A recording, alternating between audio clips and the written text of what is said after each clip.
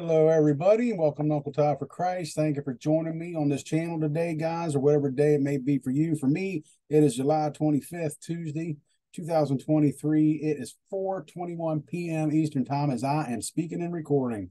Praying you guys are having an amazing day. Mine was not. It was another chaotic one, but I made it one. I just continue to reach and press forward and find that joy in Christ. Called my brother Dave, going through the same thing. This is a spiritual battle, folks.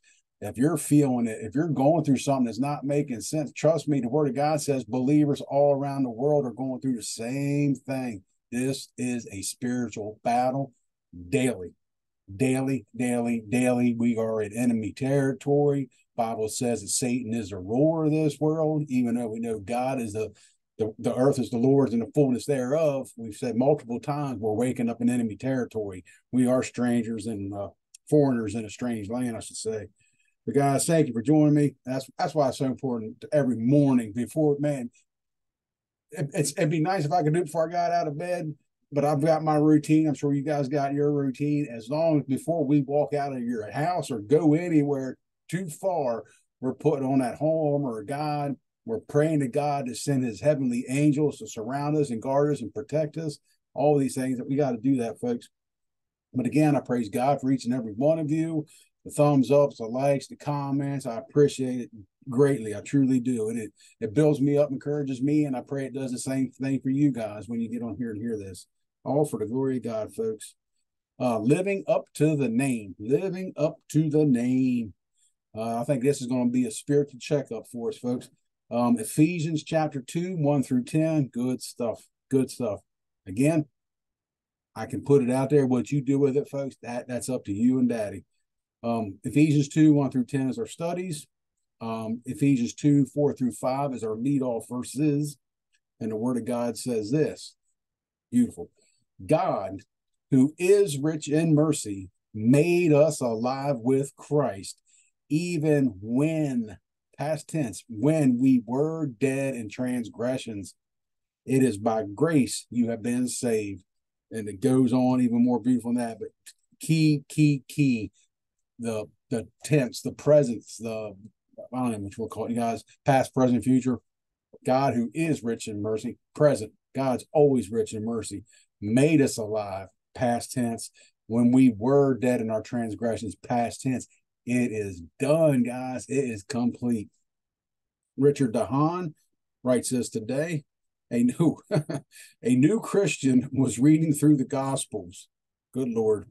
After she finished, she told a friend she wanted to read a book on church history. Alrighty. When her friend asked why, the woman replied, I'm curious. I've been wondering when Christians started to become so unlike Christ. Woo! Praise God. You know what that new Christian is, folks? That new Christian is somebody God chose and gave immediate revelation to.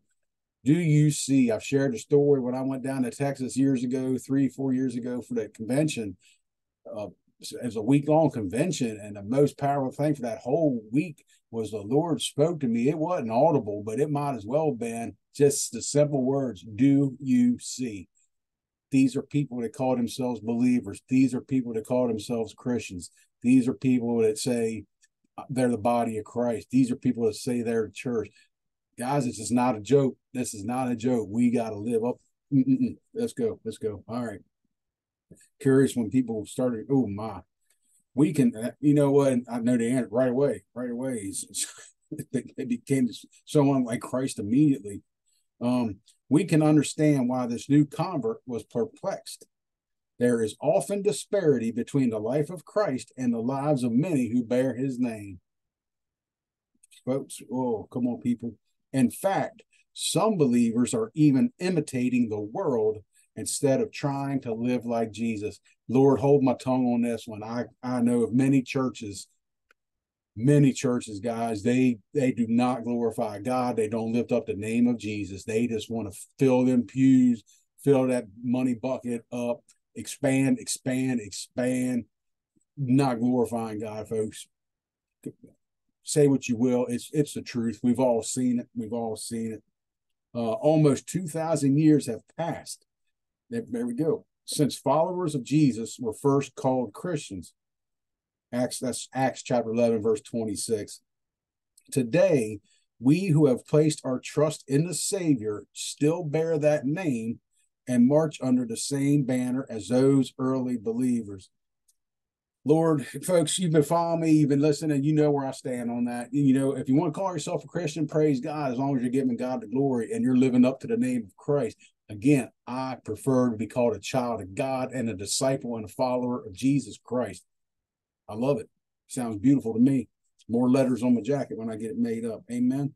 The Bible says that we are God's handiwork, created in Christ Jesus to do good works, which God prepared in advance for us to do. From the beginning, when he knew you and chose you, he knew in the beginning what the works were going to be that he had for you. And is God awesome or what, people?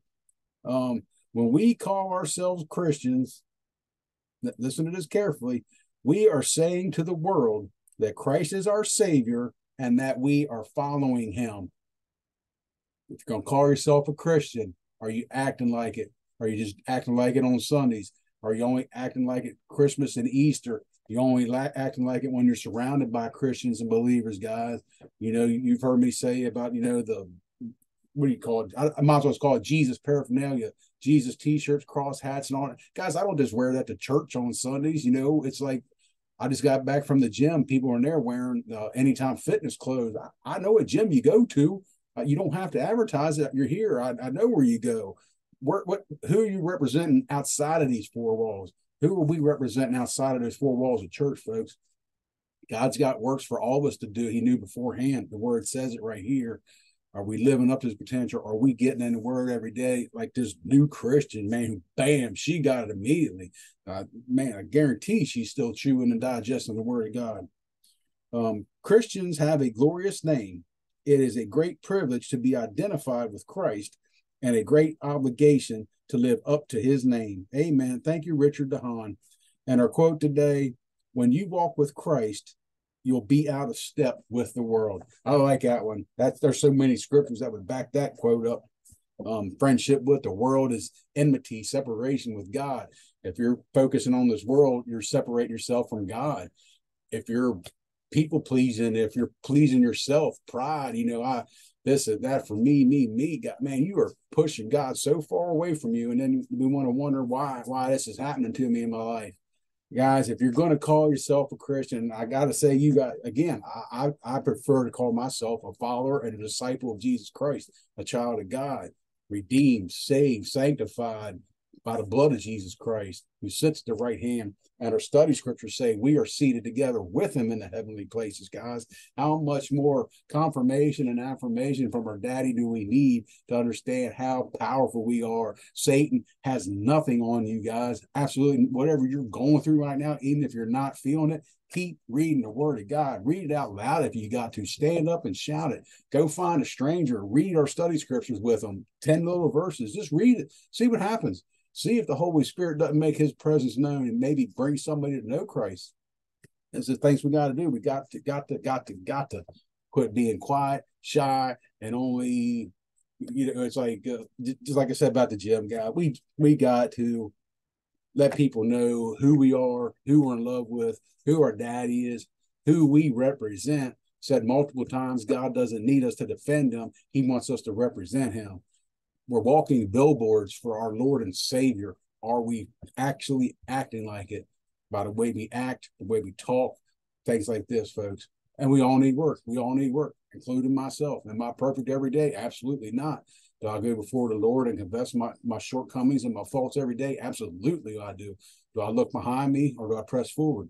Press forward, guys. That's what we keep doing.